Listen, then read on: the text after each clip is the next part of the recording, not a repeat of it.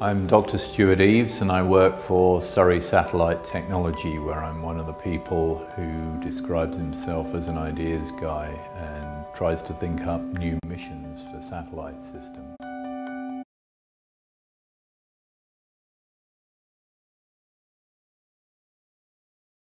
What I'd like to talk about now is some of the newest trends in spacecraft design. But just to put the presentation into context, I'd like to briefly run through some of the key satellite technologies to start. So I hope that will provide a bit of an introduction to the area of satellite design. And then I'll talk about some of the trends that we're seeing in small satellites at the moment, and then switch to looking a little further ahead into the future. And then I'll talk a little bit about risk and resilience at the end of the presentation, which is an area that's starting to influence the design of spacecraft as we become more reliant on our satellite systems. Potentially we have to put more effort into preserving those systems against the hazards and threats that they face.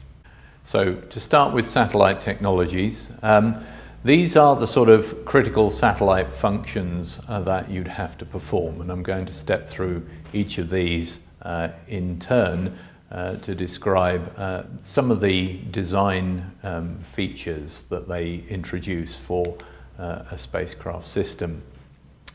So one of the first things that your spacecraft is going to encounter during its mission is the launch phase.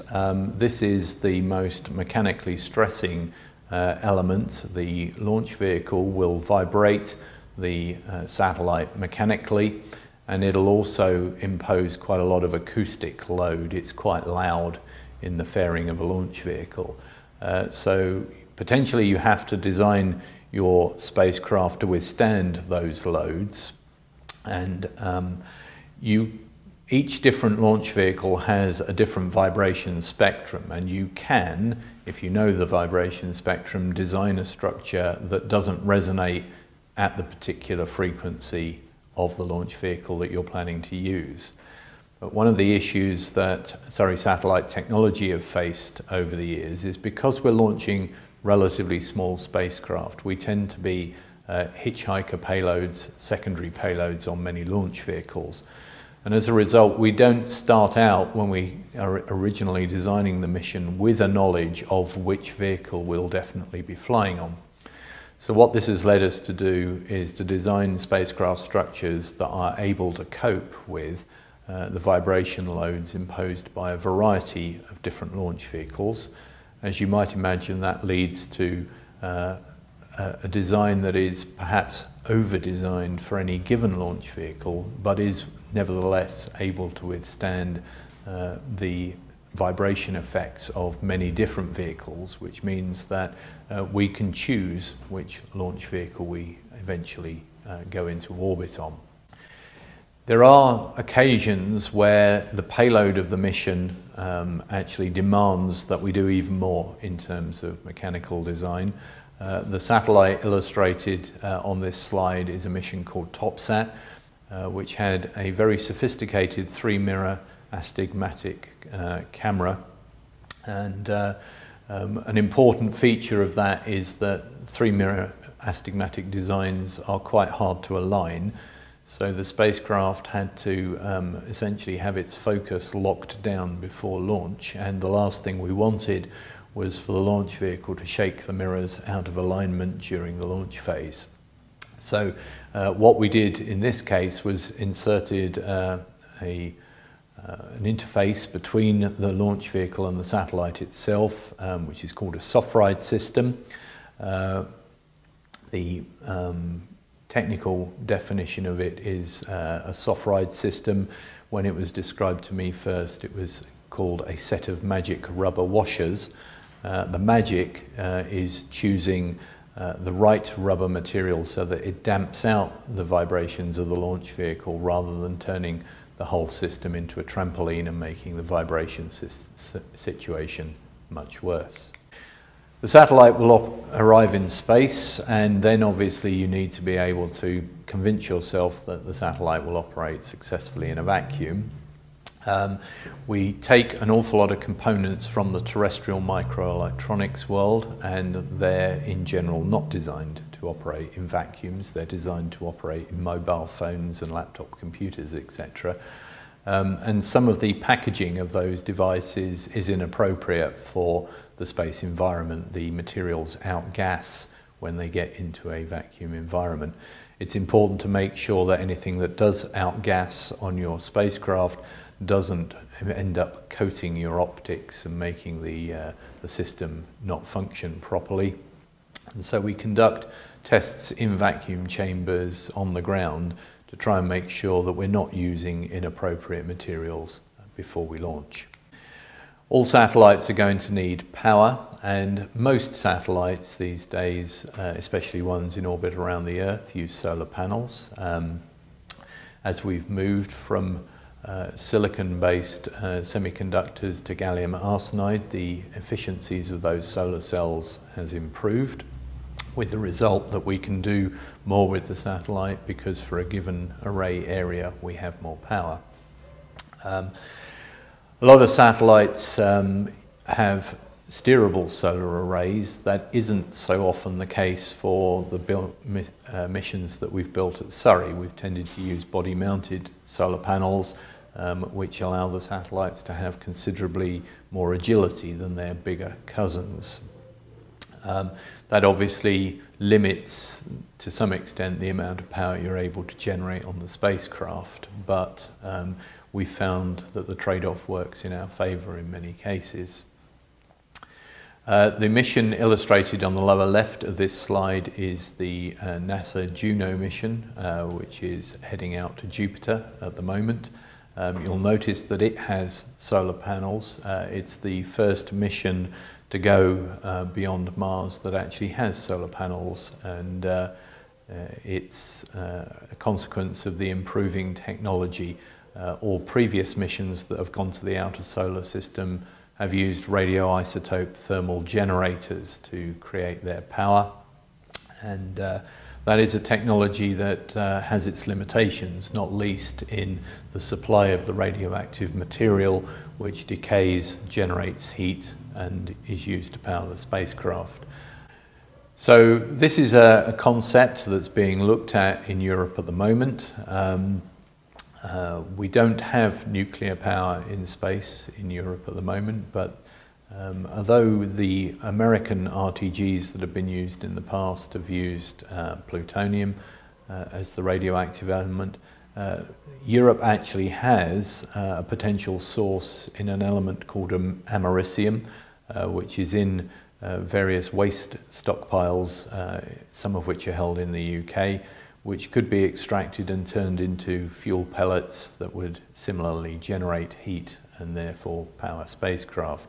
So we might be able to do deep space missions in Europe if we were able to develop this technology.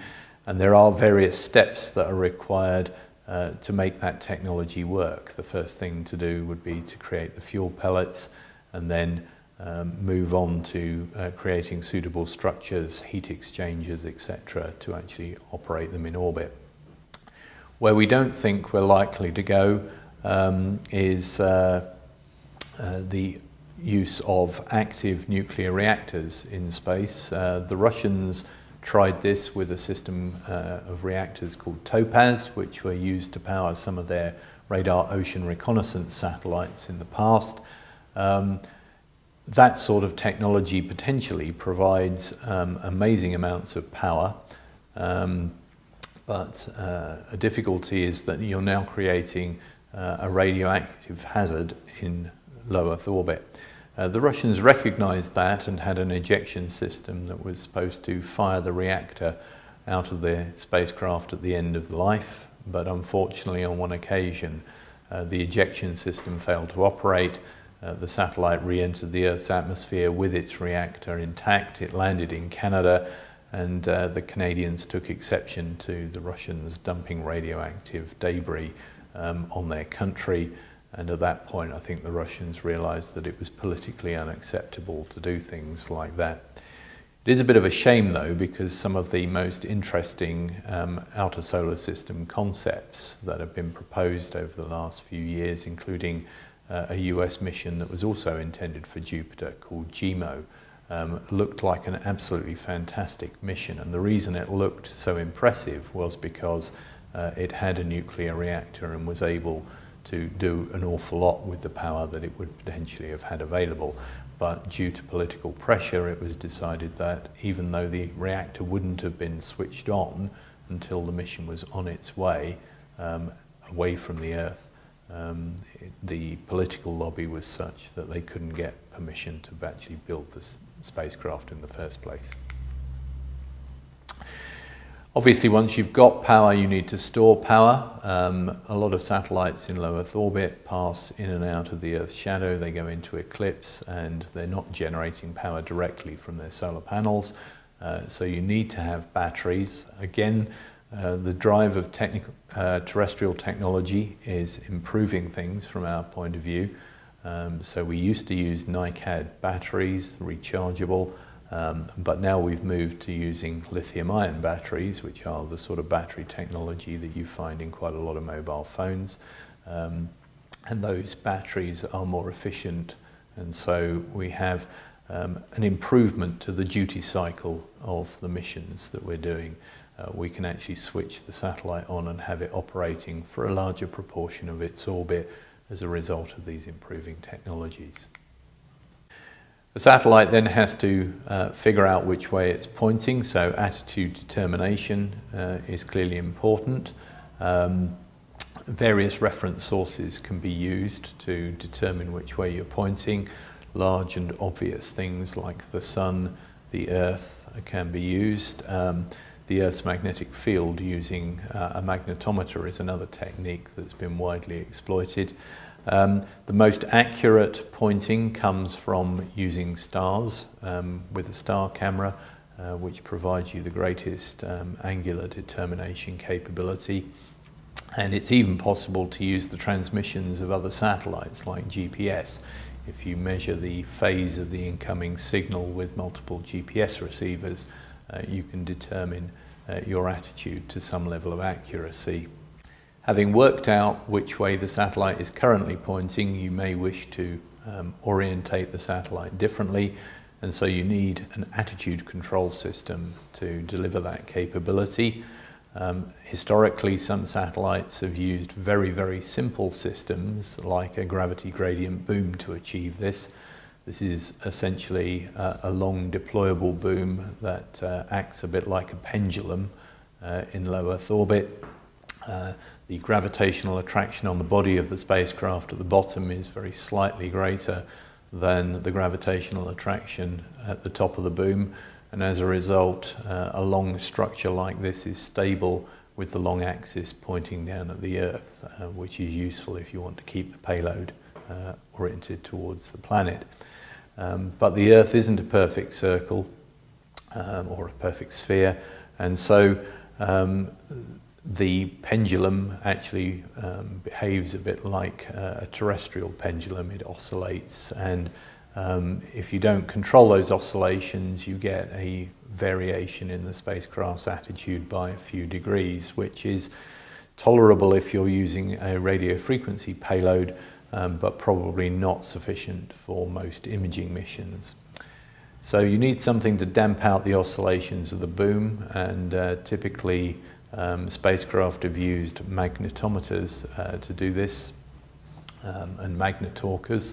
So you measure the Earth's magnetic field with a magnetometer, and then you use a magnetorquer, which is essentially a coil of wire, to affect the satellite's attitude. The way that you do that is you pass a current through the coil of wire. It interacts with the Earth's magnetic field and provides a turning force which you can use to damp out the oscillations of the boom. These systems, though, don't provide high precision pointing. If you want high precision pointing, you almost certainly have to go to some sort of wheel-based system. And the image in the bottom left of this slide shows a group of 4 wheels. Typically you would have a wheel mounted such that you could exercise control in each of the 3 axes of the spacecraft, and then a 4th wheel mounted at an angle to give you some redundancy in the event that any of your 3 primary wheels were to fail. Temperature control is an important element of spacecraft design. Many spacecraft are covered with reflective foils to avoid them getting too hot as a result of illumination by the sun. Clearly that applies when the satellite's in view of the sun. When a satellite in low Earth orbit goes into the Earth's shadow, it starts to cool down. Satellites in low Earth orbit typically spend up to about 40 minutes in the Earth's shadow and can cool by quite significant amounts over that period of time. You can be at over 100 degrees when you're illuminated by the sun. By the time you come out of eclipse, your solar panels might have dropped to a temperature of minus 20 degrees Celsius. That necessitates making sure that that thermal cycling on the solar panels doesn't get translated into thermal cycling of the spacecraft's internal electronics. And as a result, insulators are used to make sure that that doesn't happen. And the aim is to try and keep the internal electronics on the spacecraft within 1 or 2 degrees of room temperature, because that's typically the sort of range of temperature that the components are designed to operate in on the Earth. Orbit determination is the next challenge that you face. You need to know where your satellite is in orbit. In some cases, this is done externally to the spacecraft. Radars or telescopes on the ground are used to track the spacecraft and determine where it is. But increasing numbers of modern satellites, especially ones in low Earth orbit, either transmit beacons that allow them to be ranged, or use GPS receivers. So they act as subscribers, mobile subscribers to the GPS signal, and determine their own position to an accuracy that's measured in single digits in meters, which is more precise than you can potentially track them from the ground using a radar. So the knowledge of the precision of spacecraft in low Earth orbit is improving as a result of using GPS, and in the future the other navigation systems like Galileo will also be exploited to provide precision orbit knowledge. If you've determined your orbit and you've decided that the orbit isn't quite the one you want, then potentially you need an orbit maneuver capability, and this can be provided by a number of different types of propulsion system. Historically, spacecraft have used fairly toxic materials like hydrazine as a propulsion system, but in order to keep the costs down, it's better not to work with highly toxic propellants that lead you to a whole load of safety operations that you have to perform. So we've used inert gases like xenon, which is very safe and easy to work with. Essentially our thrusters are known as resistor jets. You feed some of the propellant into a chamber where you heat it, and it's essentially a kettle-like operation. You raise the temperature of the gas, that increases its pressure so that when you release the gas, the exhaust velocity is higher and you get a greater specific impulse from the propellant. You need to be able to tell your spacecraft what to do, so you need to be able to send it commands, and most spacecraft have redundant antennas on to receive commands, so rather like a human being with 2 ears, a spacecraft will typically have a pair of antennas on for receiving commands, and in particular during the early phase of the mission, called the launch and early orbit phase, the spacecraft may not yet have stabilized itself, so you may have receive antennas on multiple faces of the spacecraft so that it can't get into an attitude where it's unable to hear the commands that are being sent from the ground. You put up a satellite for a reason. It has a payload that is collecting data of some form, and there are a variety of different types, some of which are listed on this slide. In general, a lot of spacecraft in low Earth orbit actually collect and store data, the illustrations on this slide are a satellite that was used to investigate upward shooting forms of lightning that happen above thunderclouds, but clearly there are many different applications for remote sensing of the Earth from low Earth orbit. The trend is to increasing precision, longer duty cycles, so that's progressively larger data files to be processed and stored. And that's what's covered on this slide. As time has gone by, we have been able to get progressively larger memory devices from the terrestrial microelectronics market. We're also able to fly progressively more capable processors to handle that data on board the spacecraft and maybe even compress it before it's sent down to the ground. Our satellites are essentially following Moore's law, which is a law from the computer industry that says that processor power and memory size doubles every 18 months, and our satellites show a similar pace of evolution. It's no use having all the useful information that the spacecraft is collected stuck on the satellite. You need to be able to get that data back down to the ground. So part of the design process for a spacecraft is to make sure that your data downlink capabilities are sufficient to unload the spacecraft memories as the spacecraft flies over its ground station. This is particularly important for satellites in low Earth orbit, which may pass over their ground station horizon to horizon in something less than 10 minutes.